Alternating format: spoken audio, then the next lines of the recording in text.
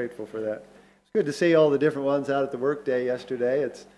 It's actually a lot of fun in a way to have a work day and get some fellowship on a different level. Good to work together. It's good for the young men to see the men working. They think all we do is sit around at church, you know. That was good. It was a good day. We're going to Romans chapter 8 this evening. I've been doing some in a series on and off called Key Chapters of the Bible. And I realized that what I think are key chapters of the Bible and what you think are key chapters of the Bible might be different, but we're not going to hit a bad one. We know that, all right? Romans chapter 8, what a tremendous portion of Scripture. I felt, what's the word I want to use here? I felt a bit incapable in approaching this, but we'll do the best we can. Romans chapter 8, it deals with the Holy Spirit's part in salvation, especially dealing with our daily lives. Some would outline it, no condemnation, no obligation, no separation. And we'll look at some of that tonight. Let me start by reading Romans chapter 8, verses 1 through 4. There is therefore now no condemnation to them which are in Christ Jesus, who walk not after the flesh, but after the Spirit. For the law of the Spirit of life in Christ Jesus hath made me free from the law of sin and death. For what the law could not do, in that it was weak through the flesh, God sending his own Son in the likeness of sinful flesh, and for sin, condemned sin in the flesh, that the righteousness of the law might be fulfilled in us, who walk not after the flesh, but after the Spirit. We'll just stop reading there. We'll continue with that in just a moment. But he talks here about freedom from judgment, no condemnation. I thought about having us sing the song tonight, "Free from the Law," but I thought, we'll just get it right from the Scripture here. Now, understand, he's not saying that as Christians we'll never sin. That's not the point he's making here. He's saying that we're justified when you trust Christ as Savior. The Bible says we're declared righteous. Earlier he said, therefore, being justified by faith, not by works. And boy, he goes into that. We have peace with God through our Lord Jesus Christ. And then in Romans 6, he talks about, he's not saying that you're free to sin. He's not saying this is a blank slate kind of thing. But he's saying we have a new nature. And God has taken up residence. And he makes basically three statements here in this section. Number one, in verse 2 there, the law cannot claim you. Verse 2 says, the law of the Spirit of life in Christ Jesus hath made me free from the law of sin and death. We're no longer under the law. We have life in the Spirit. Romans chapter 7, verse 4, just the beginning, he says, wherefore, my brethren, ye also are become dead to the law by the body of Christ.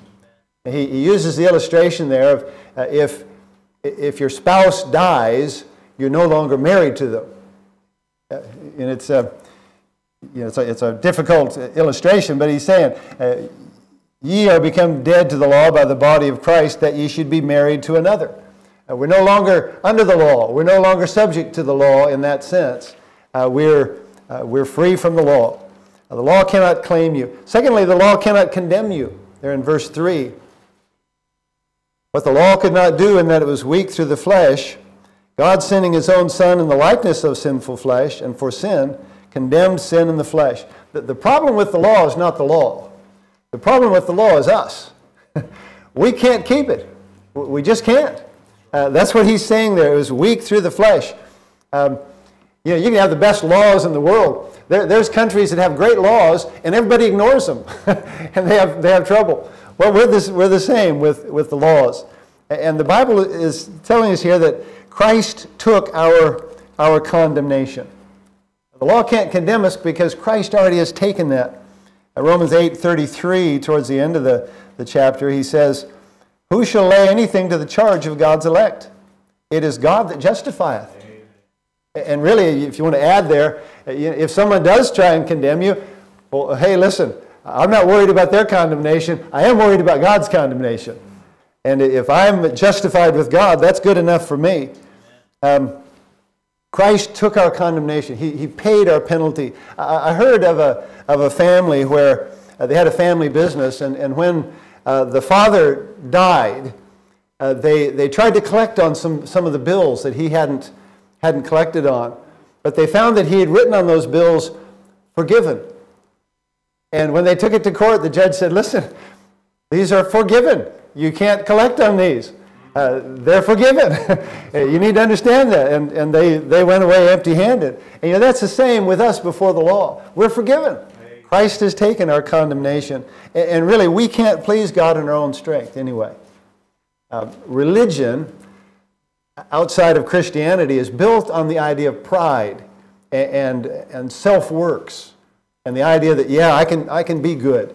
But God says that no, there's none righteous. We can't do it. The problem with the law is the weakness of our flesh. The third thing he says there in verse 4 is the law cannot control you, basically. That the righteousness of the law might be fulfilled in us who walk not after the flesh, but after the Spirit. We want the Holy Spirit to control us.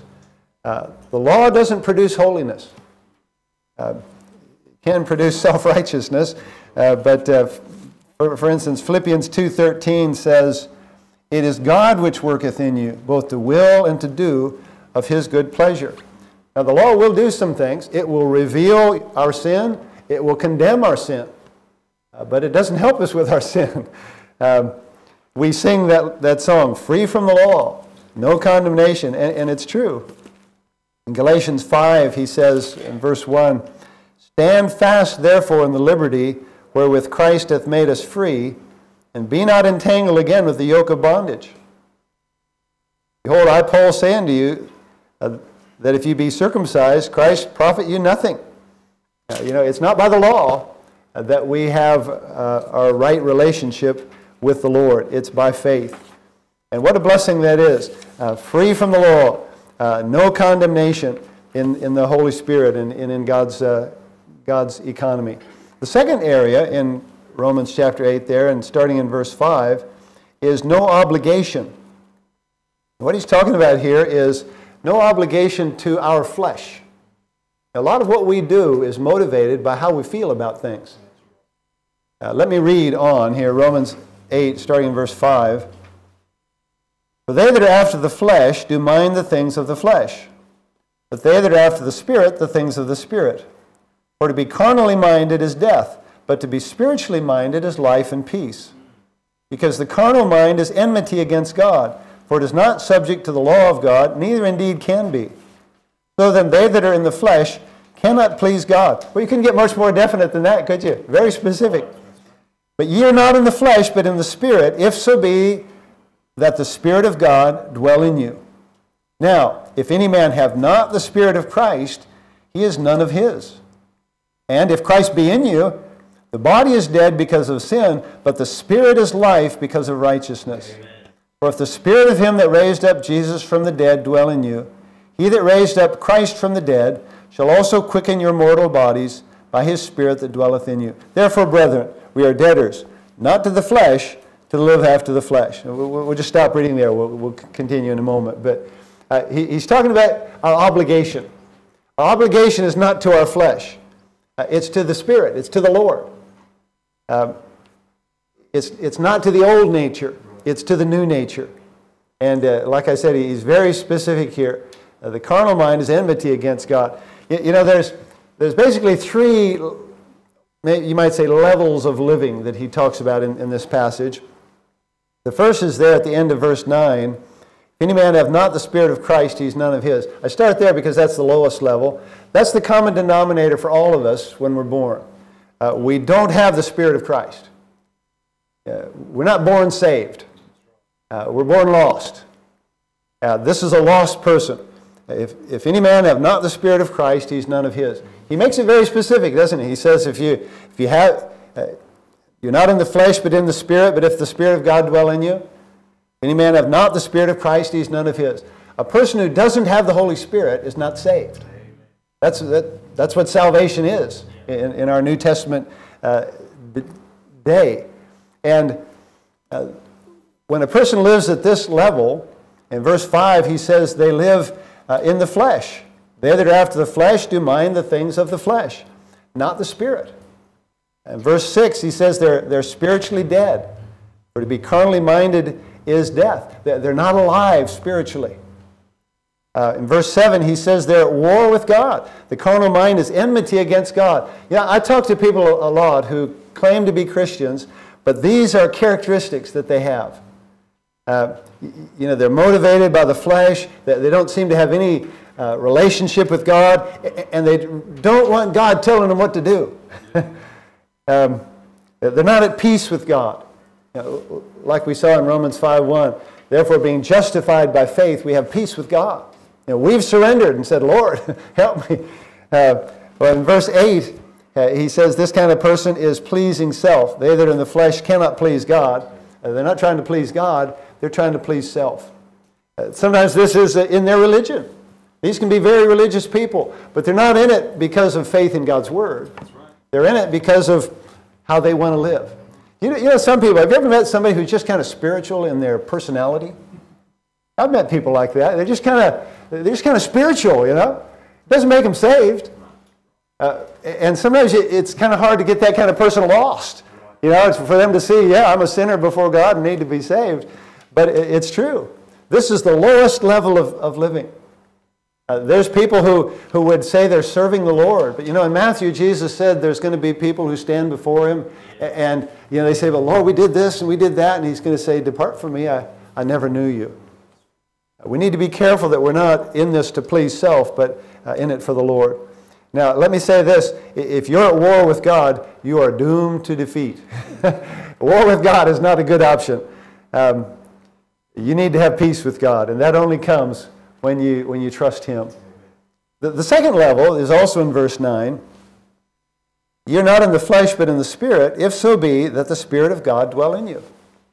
That's just basic Christianity. When you get saved, when you ask the Lord to save you, the Bible says the Holy Spirit takes up residence in you. God does. We don't believe in three gods. We just believe in one God. But we talk about God the Father, God the Son, God the Holy Spirit. He's a triune being. And we're talking here about salvation. When you get saved, you have the Spirit's witness. We haven't read it yet, but verse 16, he says, the Spirit itself beareth witness with our spirit that we are the children of God. Verse 14, as many as are led by the Spirit of God, they are the sons of God. And God's Holy Spirit, God is a real person. And He when you have a relationship with Him, it makes a difference. When He's part of your life. In fact, the Bible says that our body becomes His temple. What? Know ye not that your body is the temple of the Holy Ghost, which is in you, which you have of God, and you're not your own, for you're bought with a price. We have the Spirit's witness. We have spiritual life. Verse 10, if Christ be in you, the body is dead because of sin, but the Spirit is life because of righteousness.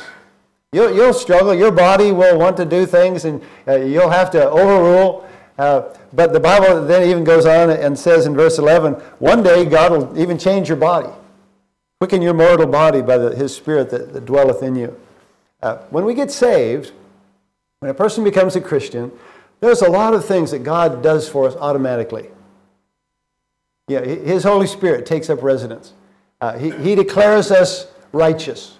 That's not something we do. There's no formula or some magic incantation that we say or something. When you trust Christ, there's just things one after the other. And part of the exciting part of being a new Christian is discovering all the things you have, all the treasures that are there. We're right before God. And what a difference this is to the lowest level. Instead of being in the flesh, in the Spirit. Instead of being spiritually dead, spiritually alive. Instead of at war with God, at peace with God. What a blessing that is. Instead of living to please self, living to please God. And this is just basic Christianity. In Philippians, he says, God has begun a good work in you.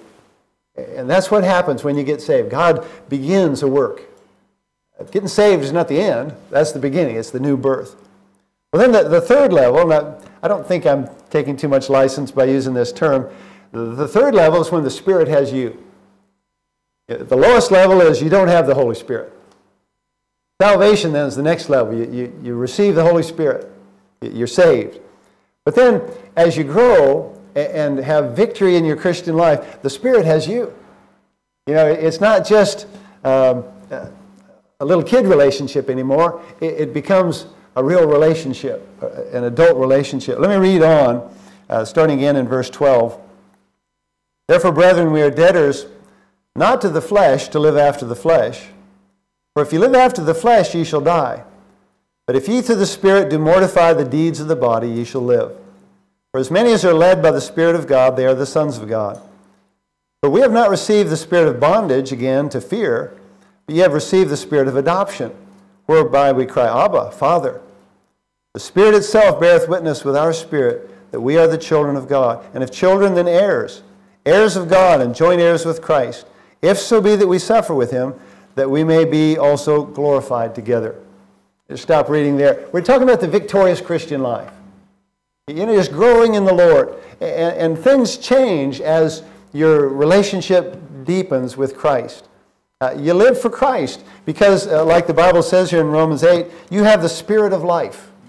I use that expression in verse 2. The law of the Spirit of life in Christ Jesus hath made me free from the law of sin and death. Later on in verse 10, if Christ be in you, the body is dead because of sin, but the Spirit is life because of righteousness. We have the Spirit of life. And the Holy Spirit is doing a work in our hearts and lives. Like he says in Galatians 2:20, I'm crucified with Christ, nevertheless I live. Yet not I, but Christ liveth in me. The Spirit of life. You live for Christ. Secondly, you die to sin. In verses 13 and 14, it doesn't use this expression, but you have the spirit of death, you might say. The Spirit of God. As many as are led by the Spirit of God, they are the sons of God. As God leads you, and as you yield to God's Holy Spirit, he uses the expression there in verse 13, through the Spirit do mortify the deeds of the body. You were putting to death the things of the flesh. We're getting to the point where we say, oh, I don't have to do what the flesh tells me to do anymore. It's kind of like your old boss. You ever had a boss where they were kind of scary and, you had to do what they told you? And now you don't work for them anymore, but you meet them. And they tell you to do something. Listen, you don't have to do it anymore. That's the way it is with the flesh. Yeah, and the Bible uses the expression, the illustration that because we died, we are totally set free. I mean, it's not that we just don't work for them anymore. We died. We're out of there. So we die to sin. He helps us to put to death the deeds of the body. In Romans 6, verse 6, knowing this, that our old man is crucified with him, that the body of sin might be destroyed, then henceforth we should not serve sin. For he that is dead is freed from sin. That's what we're talking about. Sin is no longer the boss. I love how he puts it in Romans 6:11 and following. Likewise reckon ye also yourselves to be dead indeed unto sin, but alive unto God through Jesus Christ our Lord. Let not sin therefore reign in your mortal body. Sin doesn't have to be king anymore. It's not king anymore when you get saved. Neither yield ye your members as instruments of unrighteousness, but yield yourselves unto God. So when the Spirit has you, you live for Christ. You die to sin. And thirdly, you're secure in Christ. In verse 15, he uses the term the Spirit of adoption. You have received the Spirit of adoption. We have security in the Lord. We are a child of God. Now that term, I'm told, is not like taking an orphan. It's actually a person who is a child. When they reach maturity, the Romans would adopt their own son. And what it was saying was they were showing their heritage, their legal right to all that is theirs. And as Christians, we can't work for this relationship. There's nothing you can do to make yourself a child of God. It's not by works of righteousness which we've done. God does it. We receive Him. And it's a relationship that He is the key in. As God's children, we walk with Him. Verse 14, as many as are led by the Spirit of God, willingly led. We've got young kids in the home now, and there's a lot of times when pick up. They want to be led. They want to be held, and so on. Well, that's our right with the Lord because He's our Heavenly Father. We speak with the Lord. In verse 15, he says, we cry, Abba, Father. I don't know what different homes have different expressions. You know, Papa, Daddy.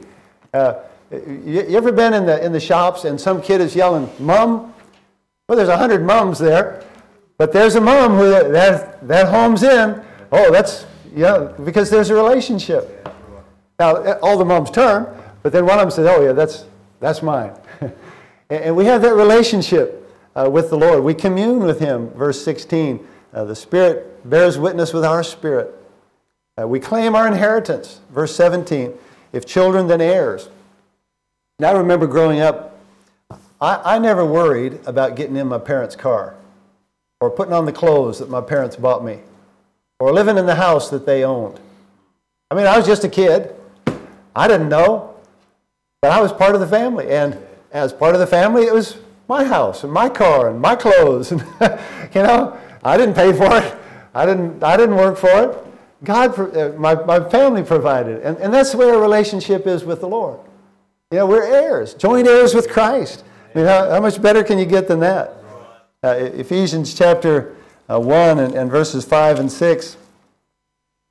He says, having predestinated us unto the adoption of children by Jesus Christ to Himself, according to the good pleasure of His will, to the praise of the glory of His grace, wherein He hath made us accepted in the Beloved. Yeah, what a blessing. Freedom from defeat, no obligation to the flesh. We have this relationship with our Lord. So we see the Spirit of life empowers us. The Spirit of God enables us. The Spirit of adoption enriches us and leads us. We've looked at 3 different levels of living. Not having the Holy Spirit, having the Holy Spirit, being saved, but then going on to the Spirit having you, just being really in tune with what God is doing in your life. And I would ask you to think about that. What level are you at? Do you have the Holy Spirit? Are you saved? As a Christian, are you listening to what the Holy Spirit is doing? The way you listen mainly is through God's Word. There's a difference between those who have the Holy Spirit and those who don't. You can be as religious as you want, but unless you have the Holy Spirit, you're going to be different than a person who's saved. Jesus in John chapter 10 said, my sheep hear my voice, and I know them, and they follow me. He uses the illustration of sheep and a shepherd. The sheep know His voice. They hear Him. They follow Him. I've been told, I've not seen it myself, but in the Middle East they're talking about how 2 shepherds would come, each with a flock, and the shepherds would meet and they would talk, and the sheep would kind of mingle, and then the shepherds would go on, and the sheep would just kind of walk through each other, and one group would follow their shepherd, and the other group would follow the other shepherd. They knew their shepherd. They knew who they were with. That's what he's talking about. Having the Holy Spirit means you have a relationship with God. You know the Lord. He goes on in that passage and talks about, I give unto them eternal life. They shall never perish. Neither shall any man pluck them out of my hand. God has made a commitment to His sheep. And yet there's people who, even religious people, but they don't have the Holy Spirit. They don't belong to God. They've never been saved. They don't want to follow Him. They don't want to listen to Him. They don't want to obey what He says. And they don't identify with and love the sheep. They're not part of the flock. In 1 John, turn there if you would, and I won't preach another sermon, but 1 John gives us some characteristics of a child of God. The difference between having the Holy Spirit and not having the Holy Spirit is the difference between being saved and not being saved, being born again and not being born again. This is very important. John identifies some characteristics of God's children, and the basic is that they walk in the light. 1 John 1, verses 6 and 7. If we say that we have fellowship with Him and walk in darkness, we lie and do not the truth. But if we walk in the light as He is in the light, we have fellowship one with another, and the blood of Jesus Christ His Son cleanseth us from all sin. Having the Holy Spirit means you have a relationship with God. You're walking in the light. You can say as much as you want, but if you're walking in darkness, you can say you have fellowship and you walk in darkness. You know, the Bible says that this is God's light. His Word is a light unto our feet and a lamp unto our path. He's the light. Jesus said, I'm the light of the world. His Word, Jesus the Savior. They walk in the light. They have a relationship with God through Jesus. God's children have characteristics. Was it last year, a couple years ago, maybe, the Bramblets got together. Now, if you were to see a bunch of Bramblets, you'd say, oh, those look and act like Bramblets. And you might not like all the characteristics of the Bramblets, but you'd see them if you hung around a group of us for a while. Well, it's the same with Christians. There's just some things that are true about people who are saved, people who have the Holy Spirit, because they have that family characteristics that come from God. He gives a couple here, and we'll just look at them briefly. 1 John chapter 2 and verse 3. Hereby we do know that we know Him. Okay, he's saying, how can we know? If we keep His commandments. There's going to be a desire to want to live for the Lord, to hear Him and to obey Him. Like Jesus said, my sheep hear my voice, and they know me, and they follow me. They're going to want to keep His commandments. In chapter 3, verse 14, we know that we've passed from death unto life because, well, what's this? We love the brethren. He that loveth not his brother abideth in death. There's a relationship with God's other people. With others who have the Holy Spirit. With Christians. We've experienced this. We've gone to churches where we couldn't even speak the language. But you have you just have a relationship, a oneness with people. We've had people where we've never met them before. And we show up at church, and man, all of a sudden, they invite us to stay at their home. We were in New York or somewhere, and we just popped into this church, and people said, listen, we got a spare room, come stay with us. I always make sure people ask me 2 or 3 times before I do anything like that. But they asked several times, we said, okay, we're coming. And then they wanted to loan us their car, and we said, no. He said, well, I want to know why not. There was a relationship there, because we both know the Lord. Chapter 3, verse 24, he says, he that keepeth His commandments dwelleth in Him, and He in him. And hereby we know that He abideth in us. Why? By the Spirit which He hath given us. We're led by the Holy Spirit. And these are just characteristics of a Christian. These are not things we do in order to be saved. These are not things we say, oh, I better do this and that'll make me saved. No, when you trust Christ, God begins to work in you. It is God which worketh in you, both to will and to do of His good pleasure. And the family characteristics start coming out. The way they say things. Have you ever heard some kid say something? You say, oh, that's their dad saying that. I hear myself saying things. I think, that's my dad saying I hear my grandkids sometimes saying things. That's just the way it works in a family. And when you're part of the family of God, there's going to be evidence of it. Romans 8:1 says, there's therefore now no condemnation. The next words are, to them which are in Christ Jesus. And that's the key. You see, the Bible says we're all born condemned. When Jesus was talking about salvation, he said He didn't come to condemn the world. He said we were condemned already. He came to save the world. And whosoever believeth in Him shall not perish, but have everlasting life. We all stood condemned before God. Every one of us. But in Christ, He says there's therefore now no condemnation. That's so important. Listen, you can deny the condemnation, but if you've never trusted Christ, you'll stand before God condemned. Are you in Christ? That's the most important thing. 3 levels of living. Those who don't have the Holy Spirit. Those who have the Holy Spirit because they're saved. And then those who are living the victorious Christian life. Those who are growing in the Lord. If you're in Christ, the Bible says you stand before God redeemed. What a blessing. That's what the word justified has to do with. We're declared righteous. No condemnation. If you're in Christ, you've been set free from the slavery to sin. There's no obligation to the flesh anymore. What a blessing that is. If you're not in Christ, listen, the Bible says you need Jesus Christ. He's the only way of salvation. And the way to find Him, faith comes by hearing, and hearing by the Word of God. It's not through a church. It's not through good deeds. It's not through some experience.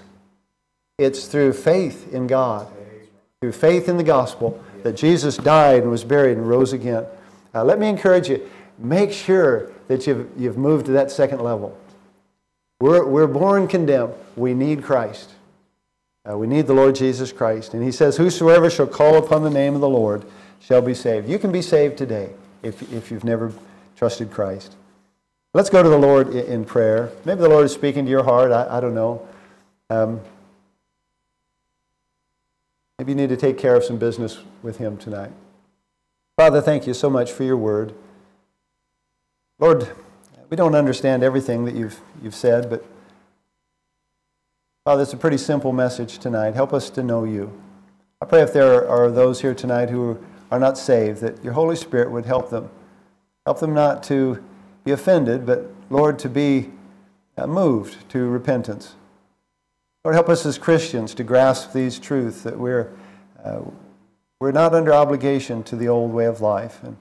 And Lord, that we don't have to fear, but that we can live in faith. Father, I pray that your will would be done tonight, and pray this in Jesus' name. Amen.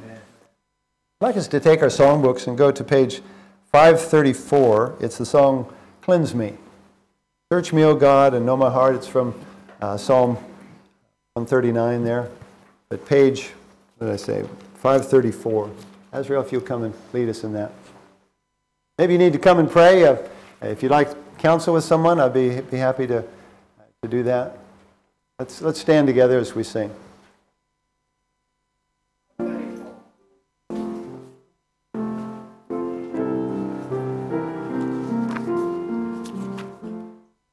Search me, O God, and know my heart too.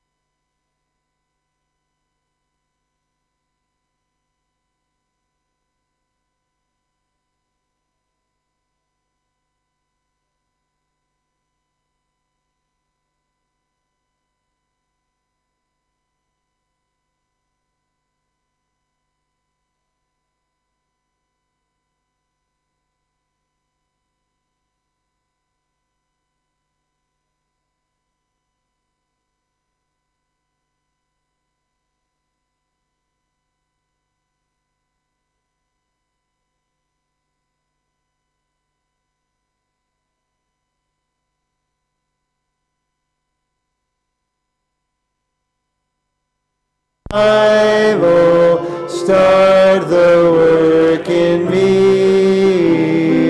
Thy word declares, thou wilt supply our need. For blessing now, O Lord, I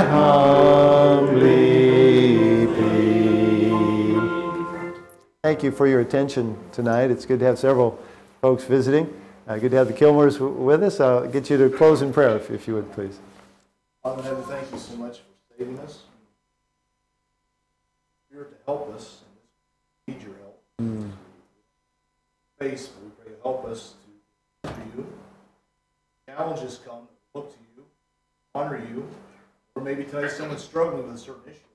Strengthen them to look to you and walk with you and help them. Thank you for this ministry. Continue to help these folks here, this church, light for you in this area. Amen.